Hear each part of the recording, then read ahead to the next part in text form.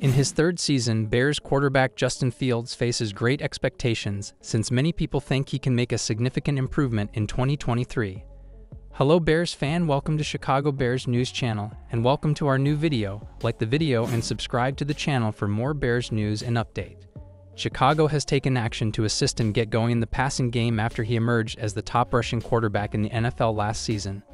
The Bears strengthened the offensive line and pass protection, as well as his supporting cast, which included wide receiver DJ Moore, with guard Nate Davis and rookie tackle Darnell Wright.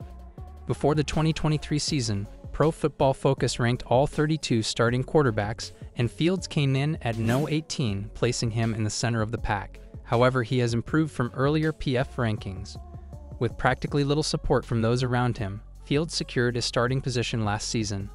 Fields was still able to establish himself as one of the most exciting players in the league despite the fact that new general manager Ryan Poles purged the roster of quality around him. His passing is still very much a work in progress, but during the previous campaign, Cole Kmet at tight end and Darnell Mooney at speed were his main targets. For Fields, this is a crucial year to demonstrate his potential with additional support.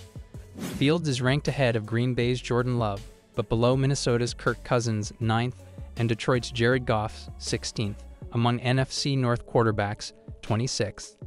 Fields should soar up the PF rankings and maybe make a run at the top 10 if he makes the significant improvement that many anticipate in 2023.